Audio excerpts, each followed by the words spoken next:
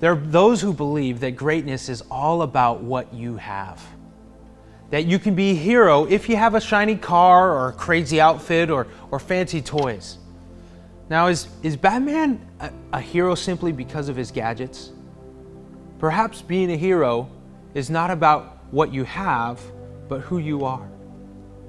Jesus was born in a backwater town in the far corner of the unknown world. Born in a stable, he had no money.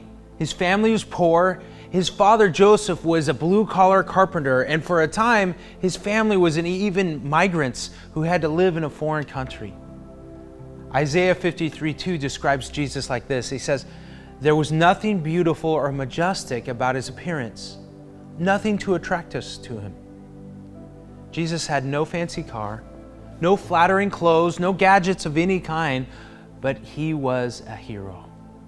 Because it's not about what you have that makes you heroic, it's about who you are and what you do. In John 1, Jesus is described as the Word. He writes, "In the beginning, the Word already existed. The Word was with God. The Word was God. He existed in the beginning with God. God created everything through him, and nothing was created except through him. The Word gave life to everything that was created, and his life brought light to everyone. The light shines in the darkness, and the darkness can never extinguish it." We have a hero that brings light to everyone, and there's nothing that can put that light out. Psalms 139:12 says, "Even the darkness I cannot hide from you.